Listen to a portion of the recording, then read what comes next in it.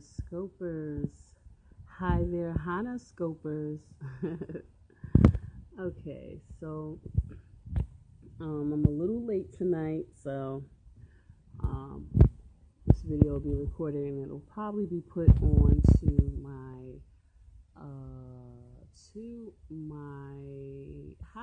hi there, Ali. So this video will be recorded and put onto my YouTube because I'm doing it kind of late. I got a late start tonight, but in any case, better late than never. So here is the video, and it will also be uploaded to YouTube. Lovely lady Hana Love on YouTube. And for the replay watchers, thank you for tuning in. And so tonight is nightly ritual day number 2. Oh, you can barely hear me? Okay, wait a minute. Thank you for letting me know that. Sound check. Okay. How is it now? Is it still the same? Or did it get louder?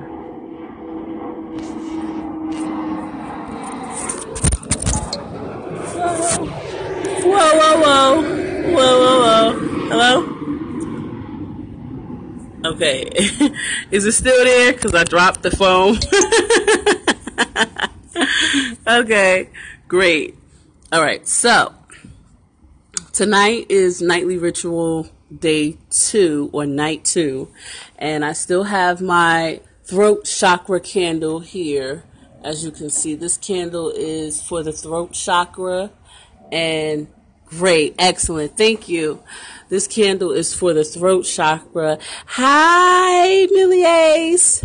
This candle is for the throat chakra. And so I'm using it to kind of help me. I've been using, this is day 2 of the throat chakra candle. And I've been using it to help me speak my truth and actually just state what I mean and mean it, wholeheartedly. So tonight, I wanted to tell people, hey, tonight I wanted to go into how I became Hana Love and what I learned about love. Because I've been Hana Love for some years now. On Facebook, I changed my name, and on YouTube. I think it's been about like 5 years now. And so I thought, I should tell people, when I lit my throat chakra candle and I started doing the throat chakra exercises, that was one of the things that came to me. And it was like, tell people why you are Hana Love. It's not just a catchy name. It's, I didn't just adopt it because it was catchy. Okay, so here it is. And this is kind of very, very personal. But I'm going to give you as much details as I can without giving you everything. But here it is. Okay, so about 5 years ago, I was married, and I was going through a separation. I was going through a separation that was supposed to result in a divorce, right? And during that time, it was very tumultuous for me. And I had the experience of thinking that, I might even have to either share custody or give custody to my ex, and I would, be the visiting parent, which at the time it just boggled my mind, right? So anyway, at the time I was still a student, and I was going to school. I think I was working on my master's at that time, and I had a job too. So it just made sense that, the kids would stay with, their father at the time. But in any case, after about 2 weeks of that arrangement, I couldn't take it anymore. And I went to go get my children, and, the turmoil started. And so I couldn't just go get them. I had to go to court. I had to, do a whole lot of things to get my children. And, I have at the time, I only had 2 little daughters. I had 2 daughters, and they were both young girls. They were probably 2 and 3 at the time. No, maybe 3 and 4 at the time. But they weren't school age yet. So you could imagine trying to go to school and work and having children that they're not in school. So of course they need childcare.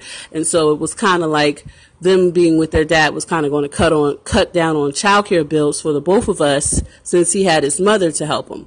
But anyway, to make a long story short, when I went to get the children, I had to go through the courts, and I had to go through a whole lot of paperwork, a whole lot of traveling back and forth, blah, blah, blah, blah, blah.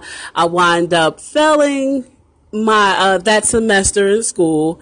I wind up losing my job, which resulted in losing my apartment, which resulted in losing all of my possessions, which just was very, very, very tumultuous for me at the time. And I felt so low. I was so low. I mean, I was if there was a such thing as the lowest point you could be at, that's where I was mentally.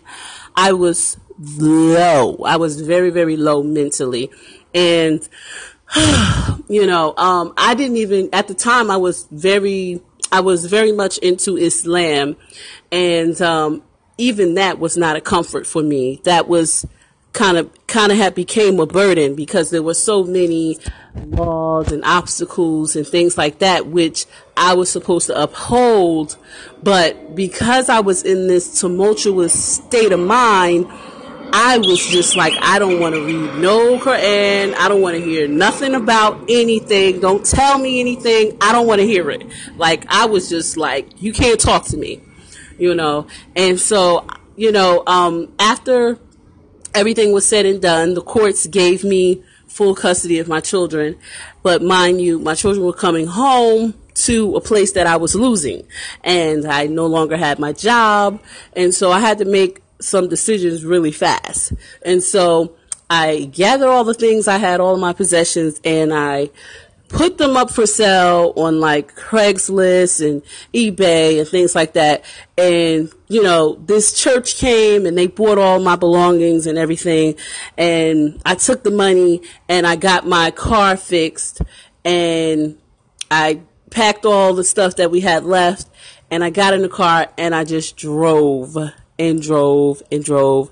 And I got to Georgia, and when I got to my mom's house, me and my mom never really had a close relationship, just because, for a lot of reasons. I'm going to be kind of blatantly honest on this Periscope. While I was a child, not now, but I'm grateful you're out of that particular transformation too, Hannah. Love you. Yes, thank you.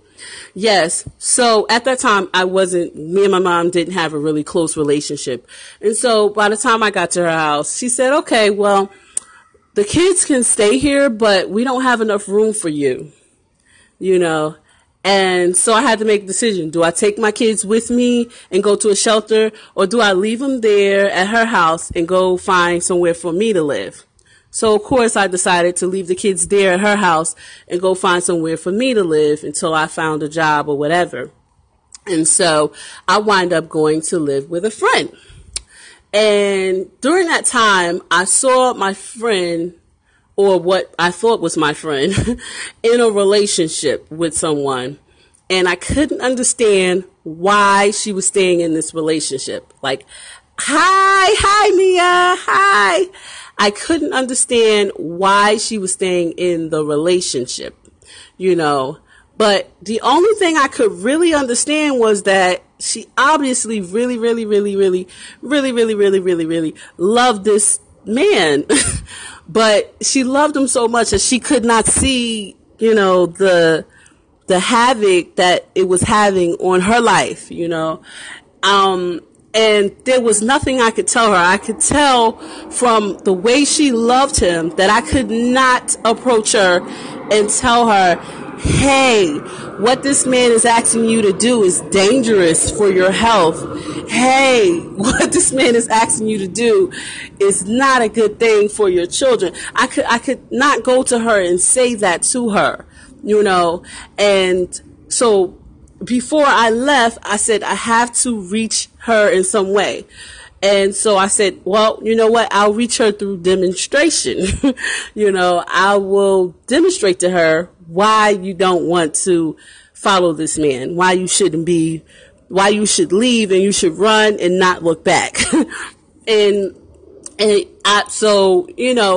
at the end of the day, I wound up having to leave her house and go back to my mom's house.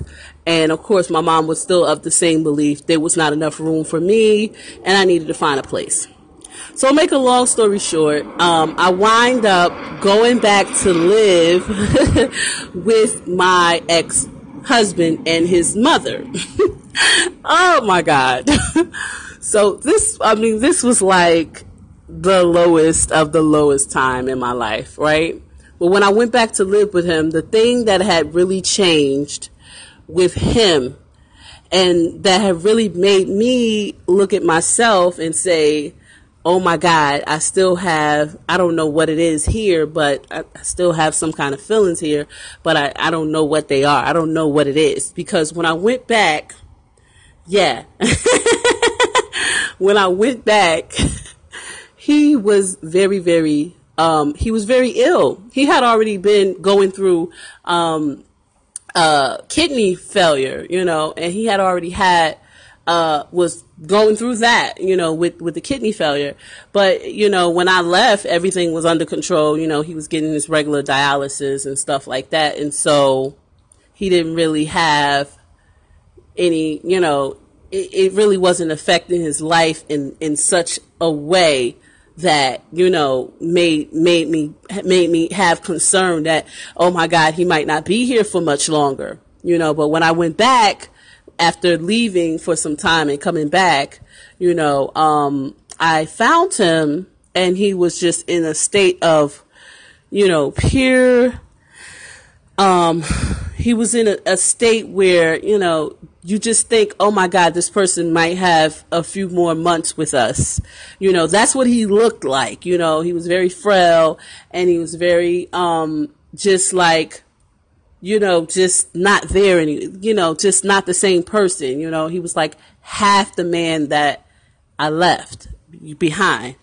And, I don't know what happened, what came over me, but at that time I felt like, oh my God, I can't let him, be in this situation. I have to help him. I felt that I needed to help him. I felt that this urging, like if I went back and forth with myself because I didn't want to re-enter a relationship, but I wanted to help him.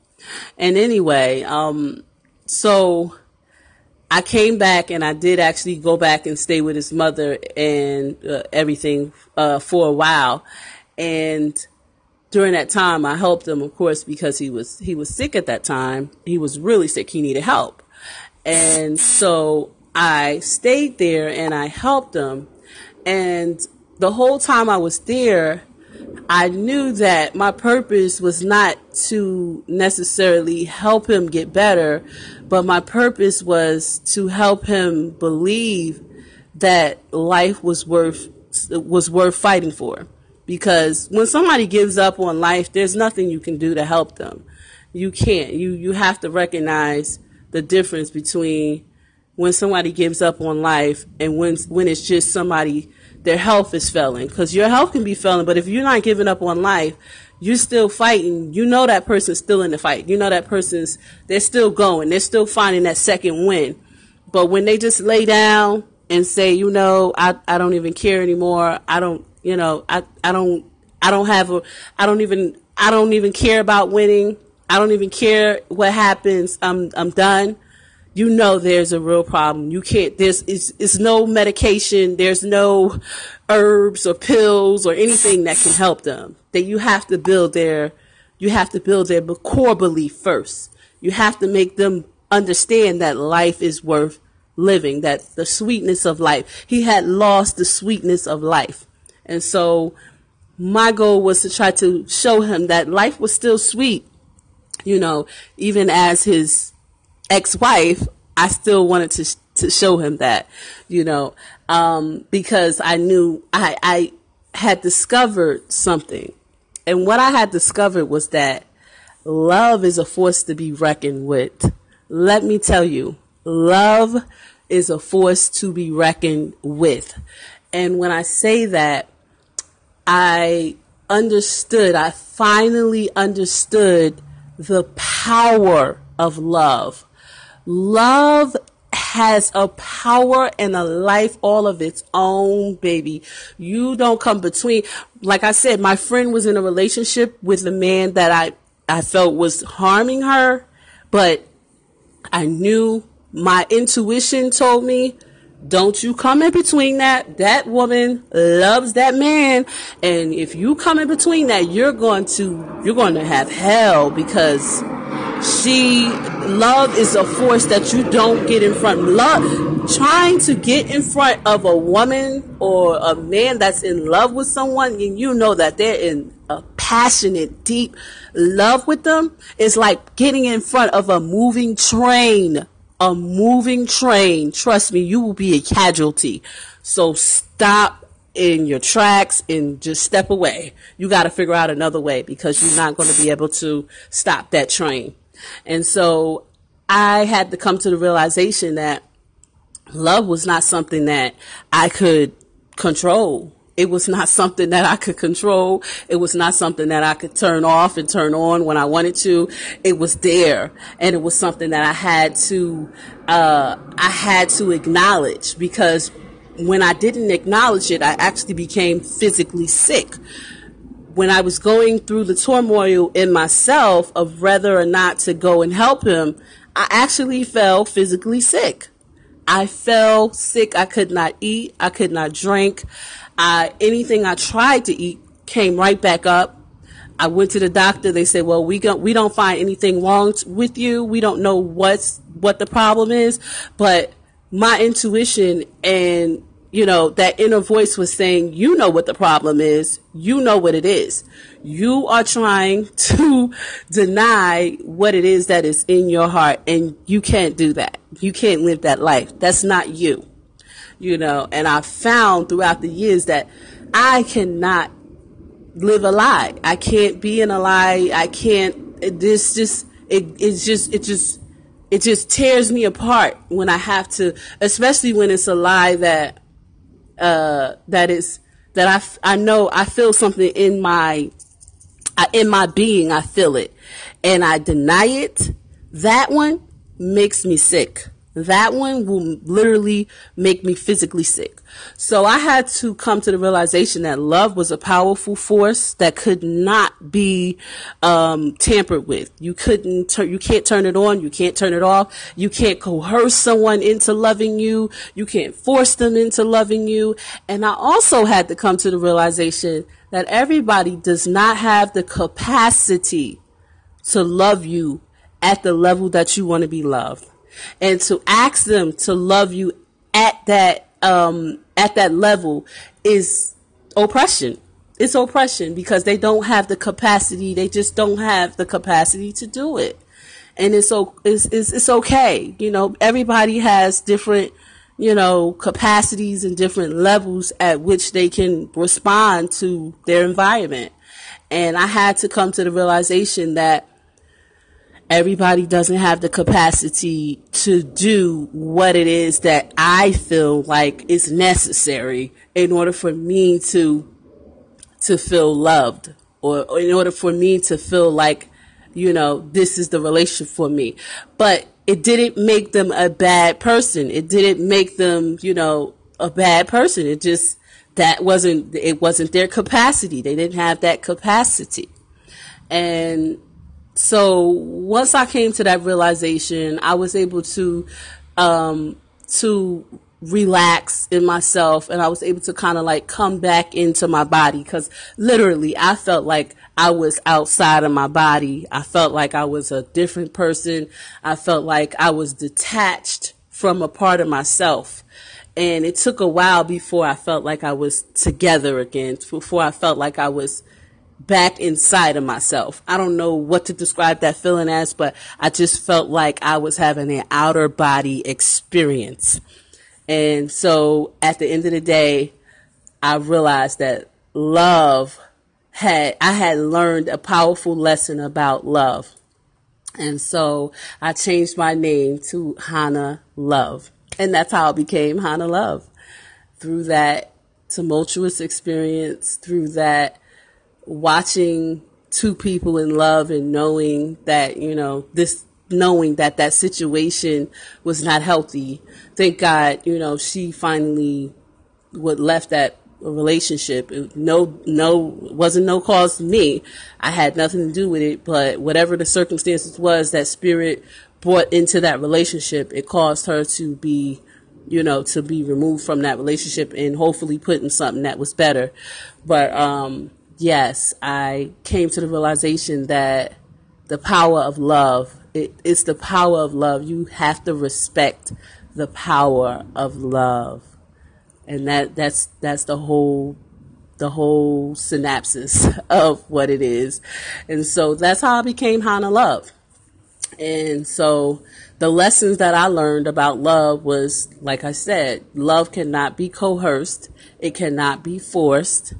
And love is very powerful. It's a force to be reckoned with. You cannot come in between love. When someone is in love with someone, when someone has love, like a mother's love for her children, or a man's love for his wife, or a woman's love for her husband, or a person's love for their mother, I'll dare you try to come in between that.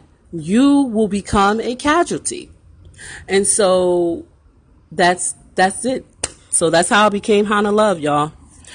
So the lesson is respect love, because love is a powerful force. And that's it for tonight, y'all. And that's my throat chakra candle and my nightly ritual. And I hope y'all enjoyed it. Thank you, Milliers. Have a good night, y'all.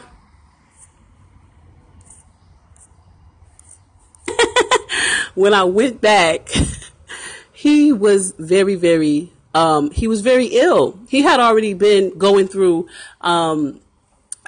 kidney failure, and he had already was going through that, with the kidney failure.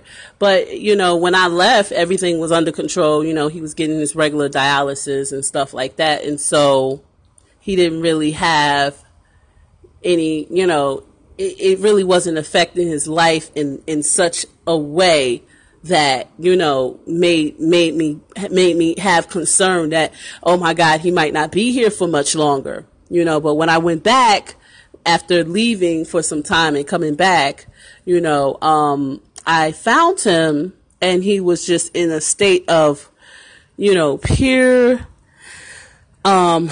he was in a state where, you just think, oh my God, this person might have a few more months with us. That's what he looked like. He was very frail and he was very, just like, just not there any, just not the same person. He was like half the man that I left behind. And, I don't know what happened, what came over me, but at that time I felt like, oh my God, I can't let him, to my, hi there, Ali. So this video will be recorded and put onto my YouTube because I'm doing it kind of late. I got a late start tonight, but in any case, better late than never. So here is the video, and it will also be uploaded to YouTube. Lovely lady Hannah Love on YouTube. And for the replay watchers, thank you for tuning in. And so tonight is nightly ritual day number 2. Oh, you can barely hear me? Okay, wait a minute. Thank you for letting me know that. Sound check. Okay. How is it now? Is it still the same? Or did it get louder?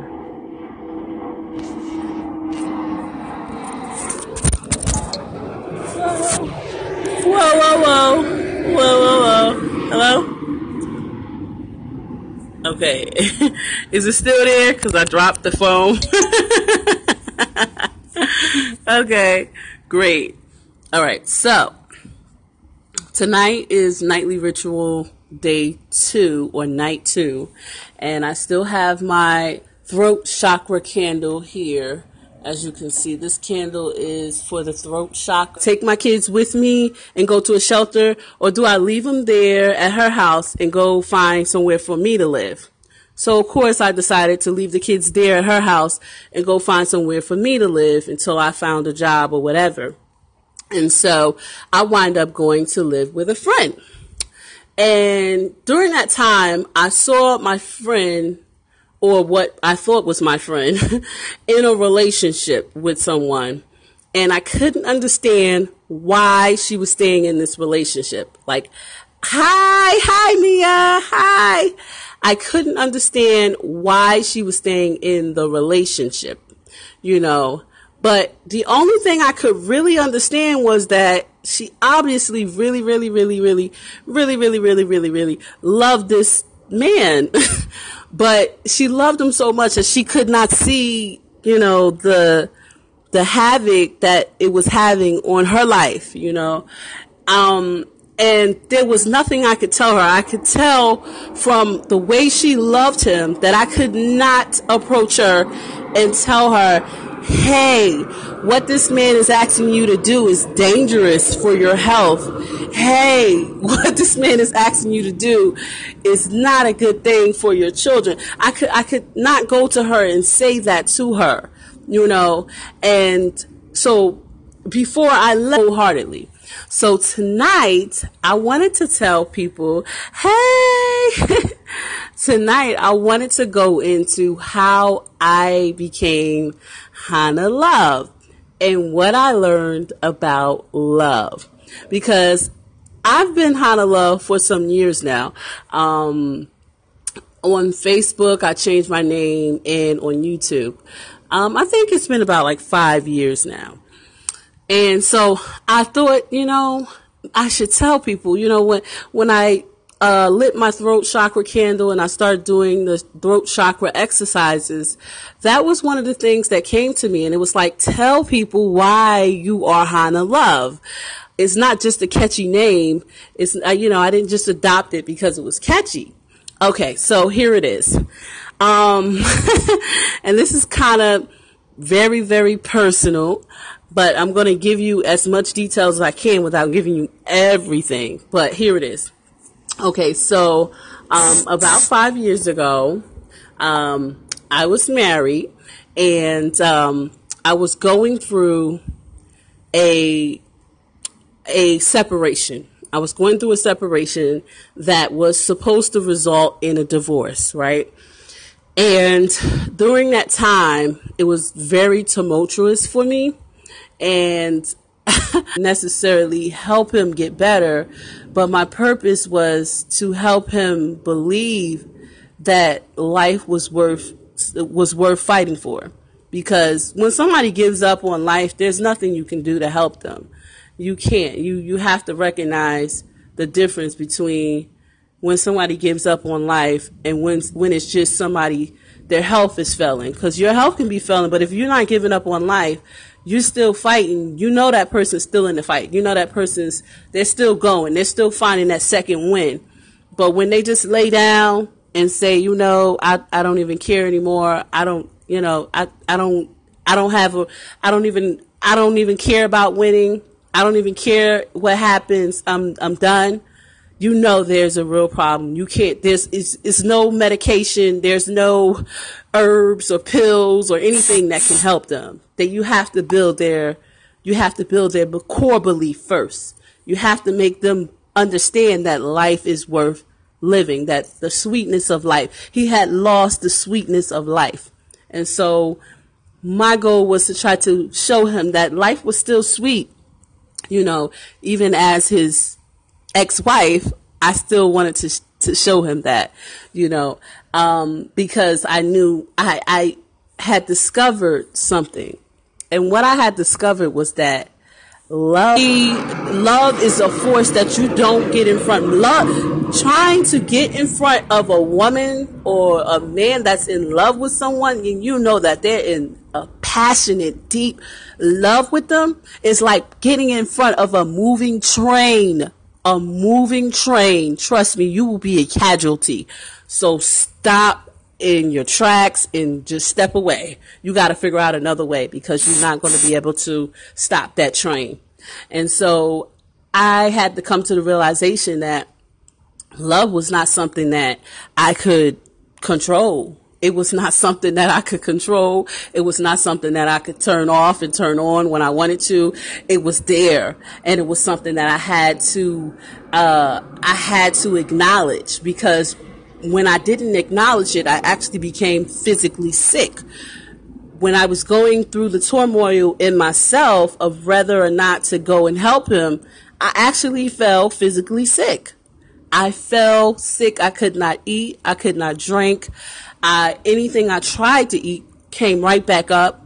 I went to the doctor. They said, well, we don't find anything wrong with you. We don't know what the problem is.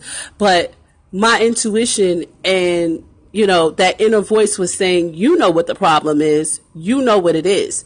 You are trying to deny what it is that is.